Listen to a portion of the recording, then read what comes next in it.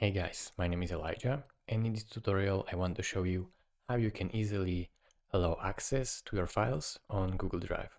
So it's pretty simple.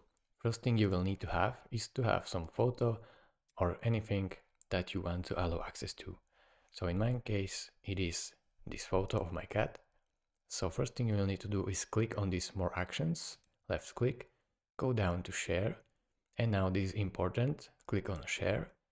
And now when you want to allow access to particular people, you will need to add them here, write their email addresses. And if you want to send a link, it is important that by default it is restricted.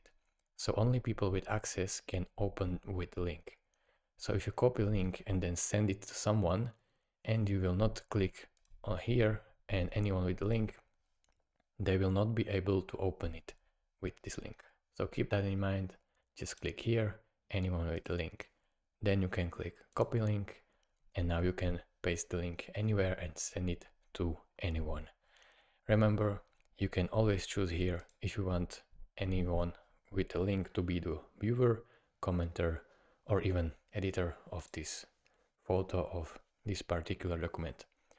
Then click done. Thank you for watching. If this was helpful to you, consider subscribing and liking this video, and I will see you in the next tutorial. Bye bye.